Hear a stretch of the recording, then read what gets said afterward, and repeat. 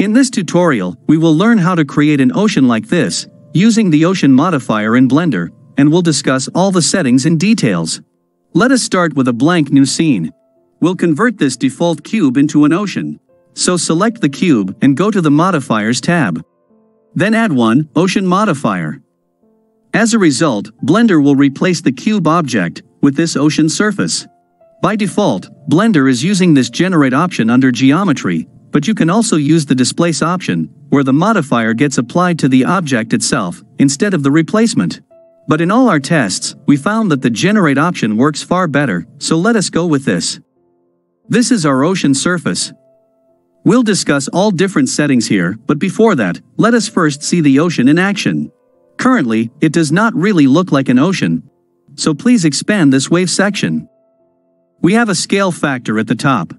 If you increase this value, you can notice that a wave pattern is getting developed on the ocean.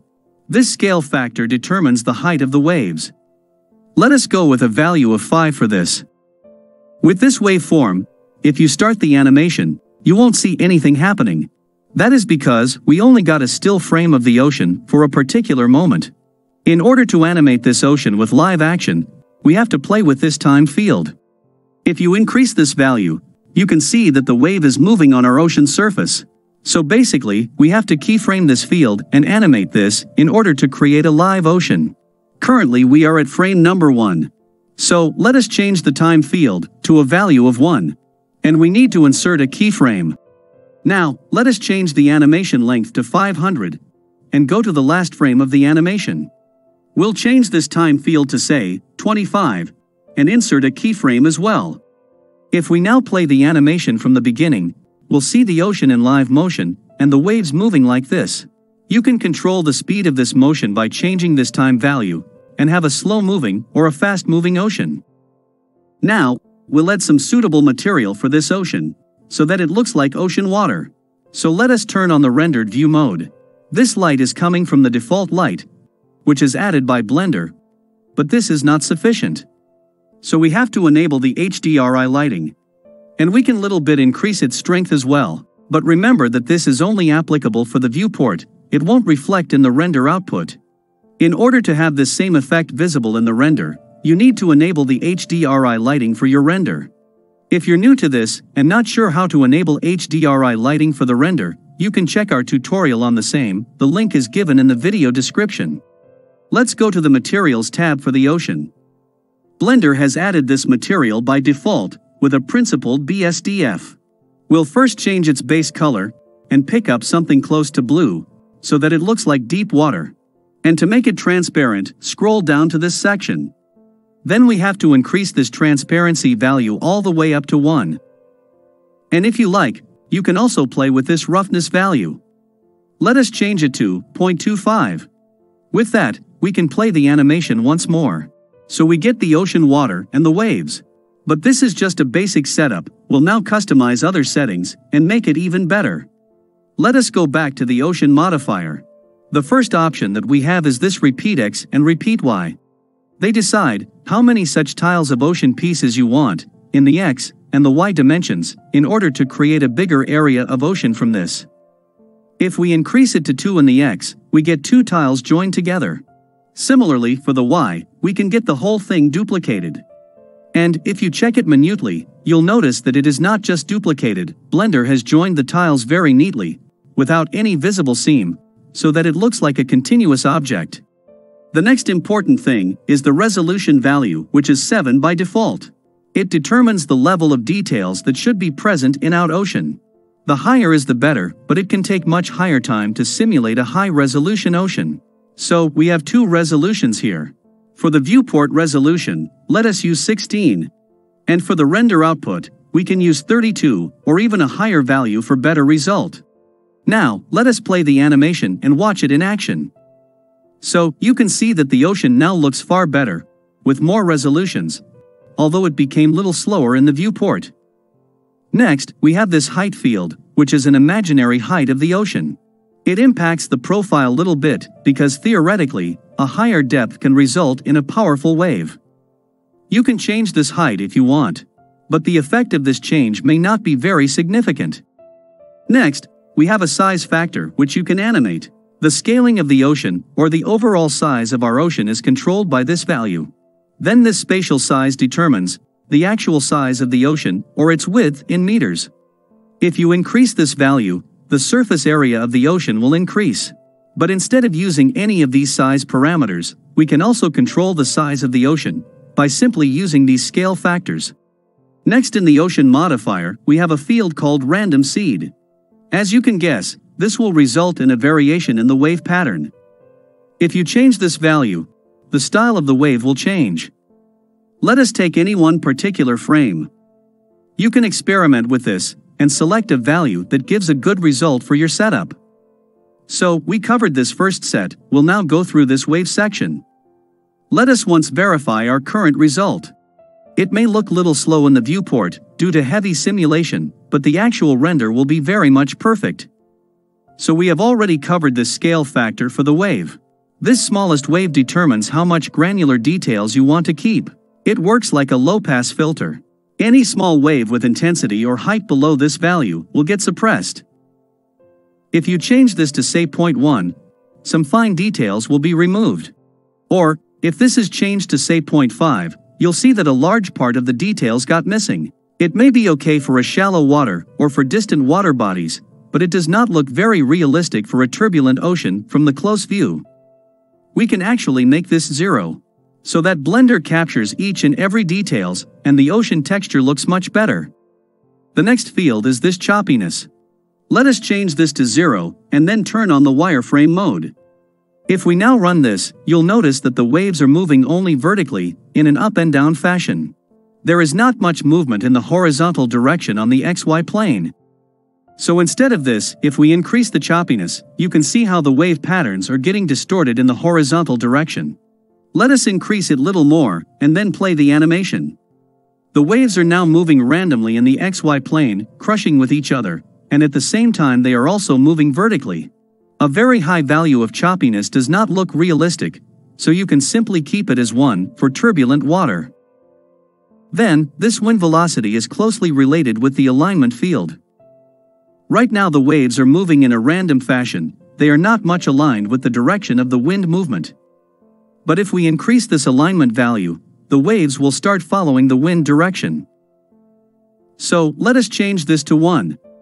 You'll see that the waves are now moving in a streamlined fashion, in a single direction along with the wind, and there is no random movement like before in the water. And if we change it to say 0.5, you can see some random movement now present in the water, but the overall movement of the waves is still following the wind direction. With a non-zero alignment, these two fields also get enabled.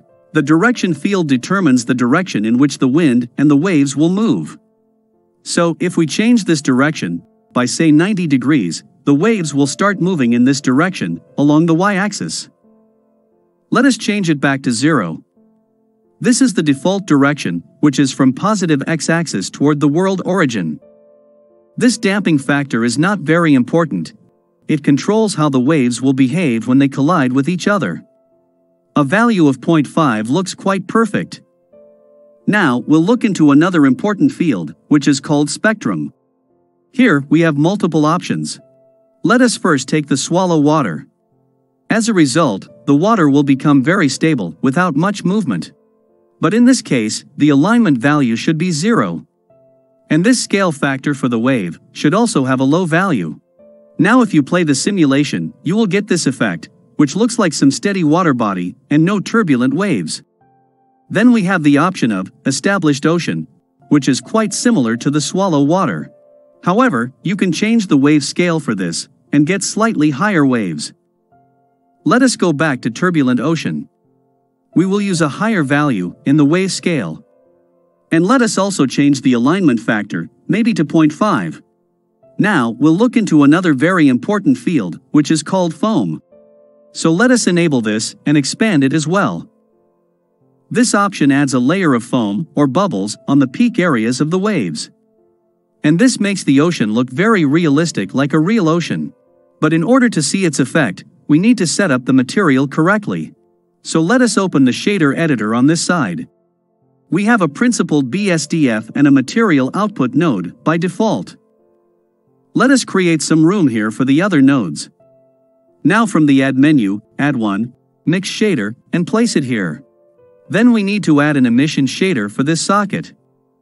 So from the shader group, add one emission shader and place it before this.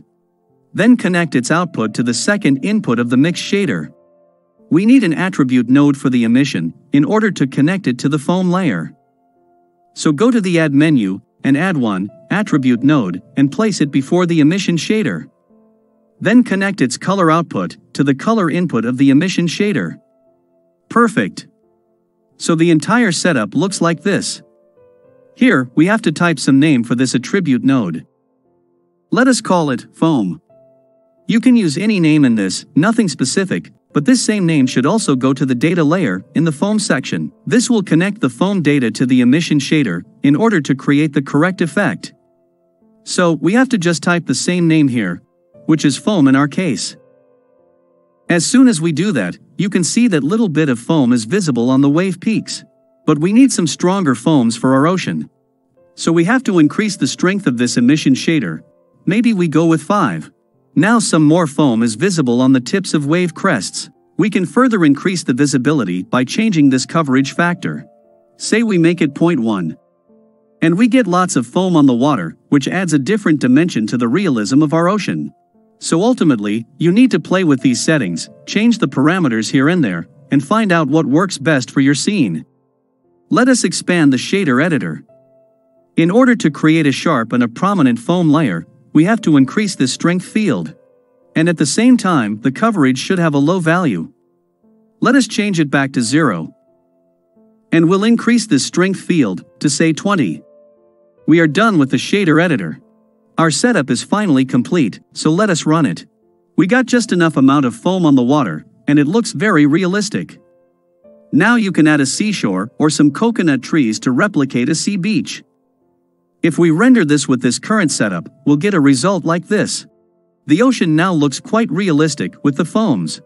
But I think the foam is too much here, we should probably take out some of the foams. So we need to reduce the coverage, and here we can even use a negative value to reduce the amount of foams.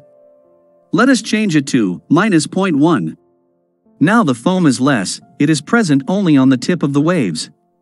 This looks little more realistic. Once you are satisfied, expand this bake section. You should bake the simulation data from here, before going for the final render.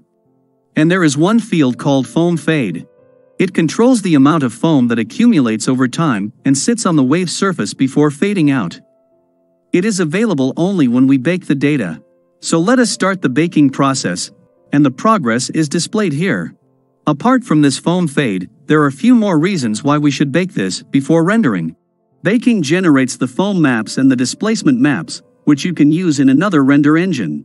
So let us look at the render output. You can use this for a turbulent ocean, with high waves and the foam effect. We have also added a sky behind the ocean. And this is another output with the swallow water. We did not add any foam here. That's all for today. You can experiment with the setup and create your own variations. I hope you like this tutorial. Thanks for watching, and don't forget to subscribe to this channel.